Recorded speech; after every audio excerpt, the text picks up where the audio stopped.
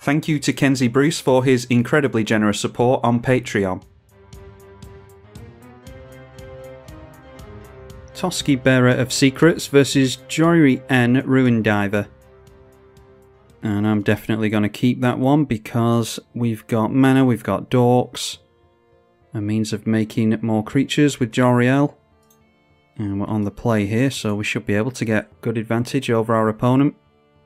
So we'll just start things off with the Llanowar Elves and pass the turn straight over. And it's an Urza's Bauble from our opponent. They get to draw a card with that and look at a random card in our hand. Reliquary Tower allows us to keep up our mana. So let's just go for the Mana Dork first of all. And then we'll have Joriel in play, ready for when our commander is in play. We'll probably get that down next turn and swing in with both of these, assuming that they don't have a blocker. And then we show them Reliquary Tower. We'll be playing that next turn, so not too worried about that. Playing in a land tapped, Kazul's Cliffs. So might see their commander next turn. Jiraga Tree Speaker, another Mana Dork. Let's just begin to draw cards with our Toski. That comes down pretty quickly, so we'll just swing in with these two, draw a couple of cards. We'll go up to 5 in hand. And they're doing something in response. Okay, Shadow Rift. And they're just doing that to draw a card, giving our Toski Shadow. Doesn't do anything. I thought that would be an unsummon effect. But we'll still draw the cards here. They go up to 7 in hand. And we get a land for next turn. Make a token, a cat token, and another land. Brainstorm from our opponent. I assume that they're struggling to get into lands, which is why they're brainstorming there. And managing to get themselves into a polluted delta, so putting some stuff on top that they don't care about and shuffling it away. And then they had a mana crypt, so they could still get down their commander here. Instead going for Trinket Mage, so they will be able to ramp ahead of us here if they want to. Yep, going for Sol Ring as Trinket Mage tends to. But instead that is Flame Slash onto the Joriel. Alright, Beastmaster Ascension. Play the Forest. And if we play this turn, we'll have... that makes 4, so that's 5 creatures in total. We'll definitely have other creatures to swing in with. I'm thinking we go Deranged Hermit this turn. So we'll just go in with the Toski and the cat. And they probably just chump block the Toski. I think that's a 1-1, isn't it? Yep, a 1-1 indestructible Toski. Not worried about losing that. So they do chump block there. We'll draw a card from the cat and get into our own Sol Ring. That's really good. So that means we can do more this turn. We'll go for Jiraga Tree Speaker. A little bit greedy actually. Maybe should have held up the Heroic Intervention. Yeah, probably should have done that actually, but let's go for the Deranged Hermit. Just try and go full aggro on our opponent. Definitely should have held up Heroic Intervention here because they might have Pyroclasm or some form of wiping the board in red. But instead going for their commander, so I'm assuming they don't have a board wipe in hand. Playing the Sol Ring that they just tutored. And then they went for Repeal.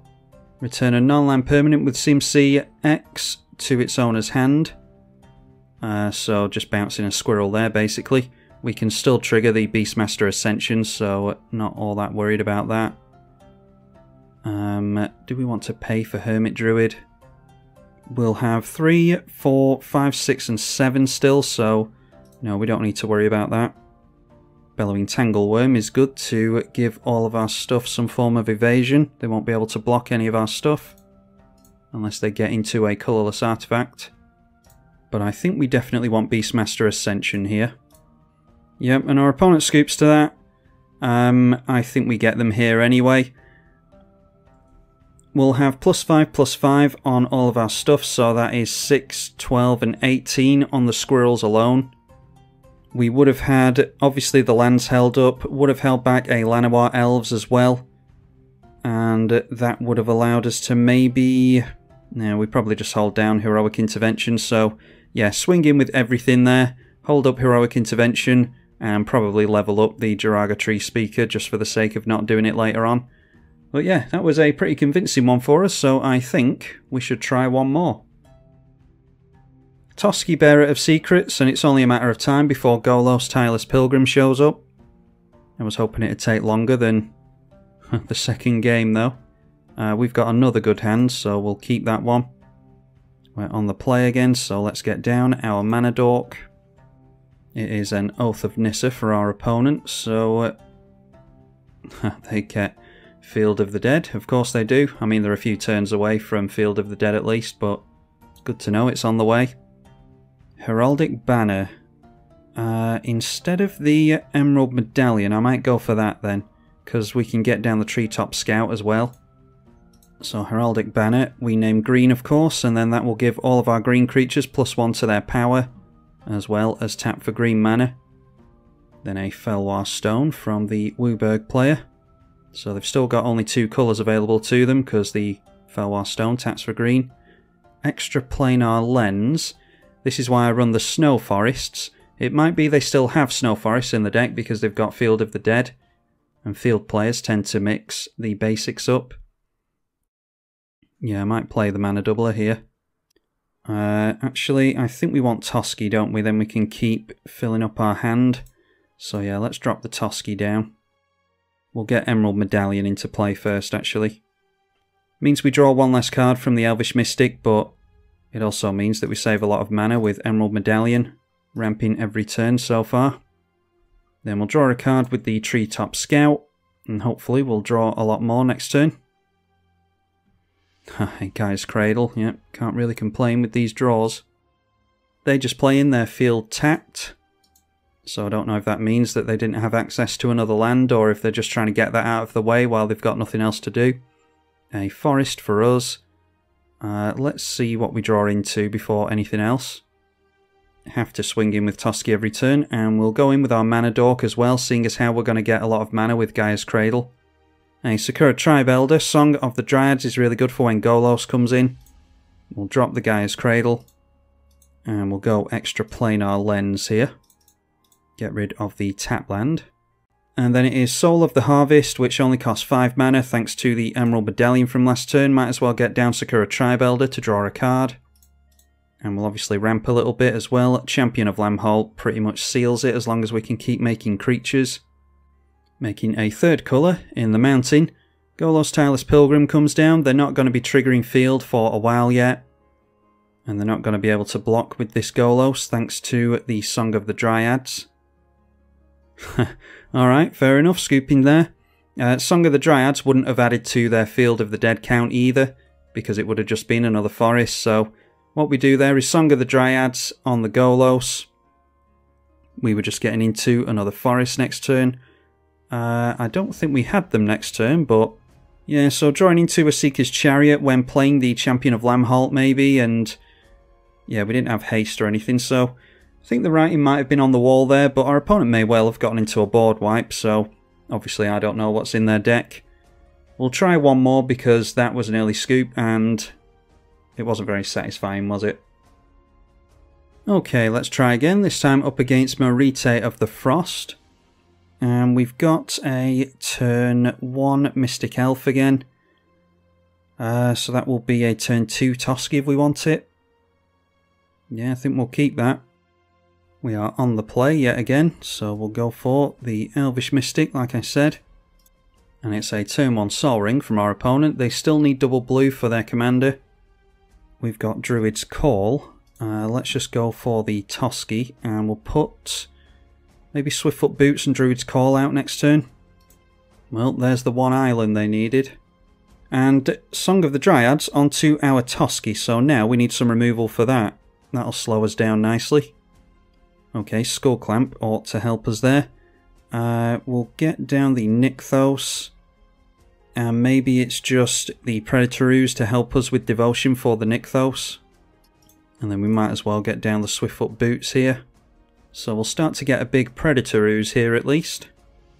That gets a +1/+1 counter every time it attacks. And whenever a creature dealt damage by it dies, you put a plus counter on it as well. Now a Realm Waker. So I don't know if this is Changeling Tribal or if they're going for something, some kind of specific tribe. Can't remember if I remembered to add this to my Lathril elf deck or not. Alright, that's interesting. Naming Kraken with that, so might be a Simic Kraken deck. And there's the double blue that they need for their commander. Might see that next turn. Yeah, maybe they're running the new Kraken that I can't remember the name of. It makes a serpent token every upkeep. Maybe that's what their plan is. Alright, a forest is fine. Let's go for Wood Elves. And that allows us to get into a forest. We'll go for green, and that can be Druid's Call. Don't think they're going to block the Predator-oos anyway, but if they do, we're going to get a lot of squirrel tokens potentially. So we've got decent devotion to green now, so I might just go Skull Clamp on the Wood Elves and see what we draw into next turn. Or after combat even, not next turn. Swing in with the Predator-oos, get another plus counter. And then we'll make a bunch of green mana. And go for the Skull Clamp. See if they've got some counter magic. They do not. So we'll go Wood Elves, being equipped with the Skull Clamp. Which obviously draws us 2 cards. Alright, Mana Crypt. Just get all of this out straight away. Let's... Yeah, we've got plenty of mana, so let's go Elvish Mystic being clamped as well. We need to get into an answer for this Song of the Dryads, really. Okay, Utopia Sprawl can go on a forest. And let's just go for Heraldic Banner. Name green with that. And we might as well, with the floating mana, put the Skull Clamp onto the Indestructible. Because it just adds a power to it. That is now a 5/2, I think. 5/2 with Hexproof, Haste, and Indestructible.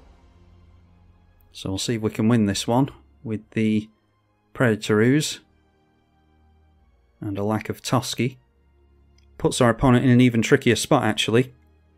If they block the Predator-oos, which they'll be forced to do eventually, then it'll give us some squirrels. And if they give us squirrels, then we've got the Skull Clamp to kill them off and draw cards. So, yeah, they are in a tricky spot here. That is Bloodline Pretender, naming Kraken again.